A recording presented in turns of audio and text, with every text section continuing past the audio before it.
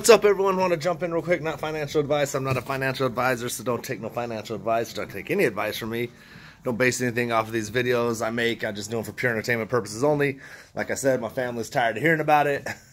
I really don't have friends. I got a chatbot friend, and now I got a chat AI friend on Snapchat. Fucking AI is taking over. That's some crazy shit, huh?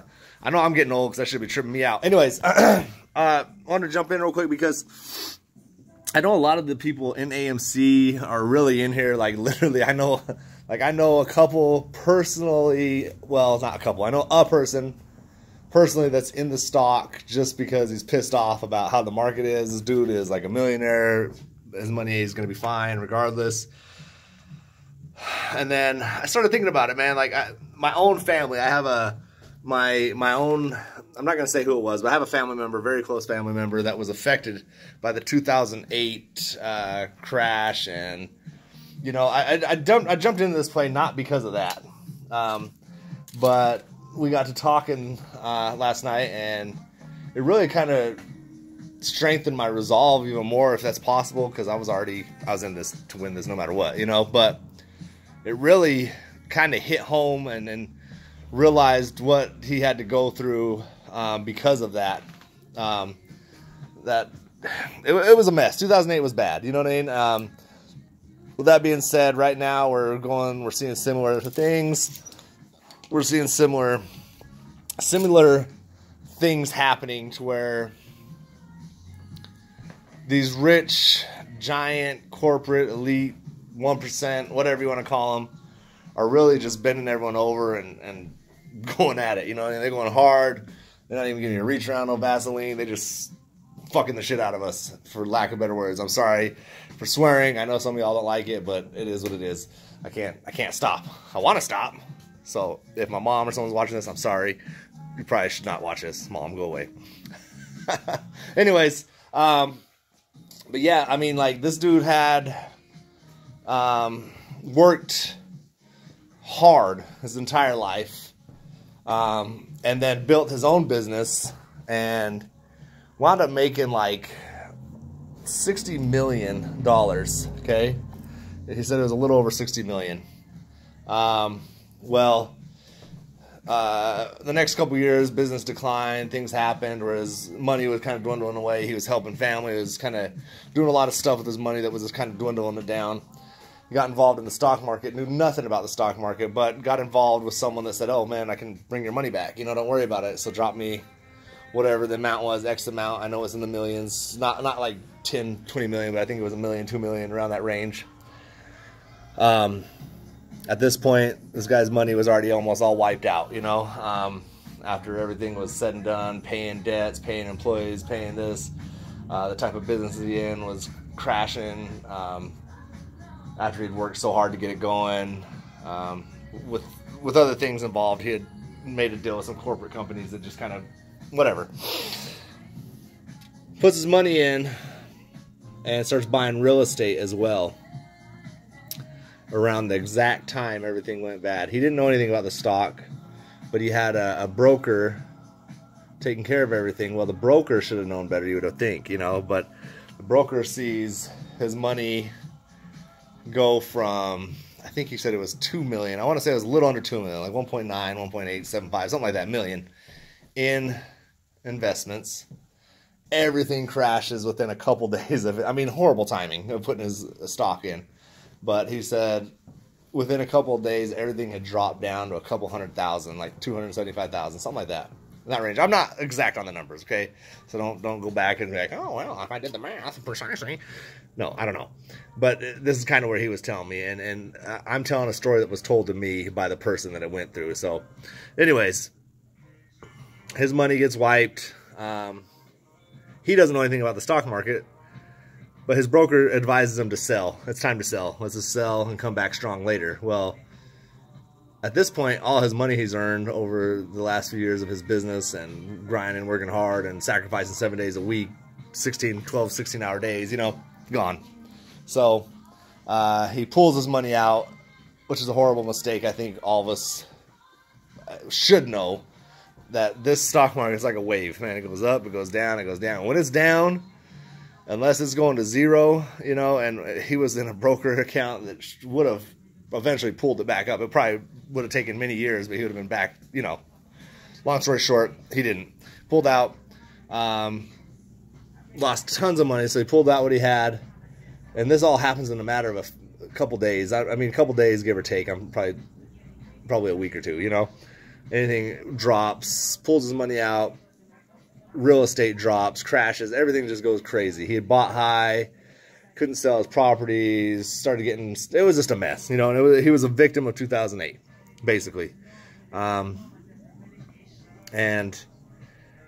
I really can't, I don't want to say too much more, but basically he had a lot of things happen to him after that, to where hedge funds, those top dog elite motherfuckers just really just cut him off. He was part of the, you know, oh, hey, we accept you got, you know, $66 million in the bank, let's go. And then all of a sudden it's like, no, we can't help you. By the way, you owe this, you owe that, we're taking this, boom, boom, boom. They just took everything. Cold-blooded, you know, that's just how it is. So this is the type of people we're dealing with, man. They will take everything. They don't care about you, your family. They just don't. There might be a couple people sprinkled in there that do, you know, and I'm not saying this is 100% certain. This is just what my take on it. So I guess what I'm taking from this is I am not giving up. I'm not going to give up, you know, and I don't feel bad if some of these hedge funds crash and burn and whatever, you know what I mean? I don't, because we all make our own choices. We're all grown. We have our choice. Like right now, I got thousands of dollars tied up. Some of you got hundreds of thousands of dollars tied up. But if I lose it and everything goes, and it comes down to it, I can't blame no one but myself. I made the choice. You make your choice. You can't base something off of YouTube, Reddit, Twitter. You have your gut instinct. You have your choice. You have your knowledge. You have all these things going on that you make your own choice. But for me, my resolve is stronger than it ever was.